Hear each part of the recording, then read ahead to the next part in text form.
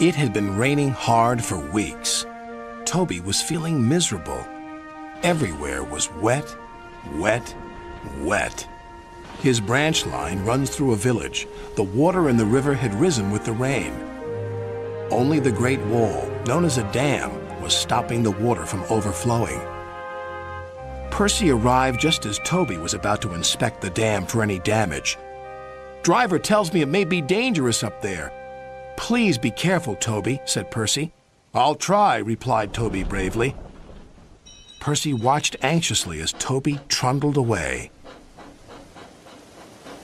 His journey took him over a wooden bridge at the end of the village. The river surged dangerously beneath it.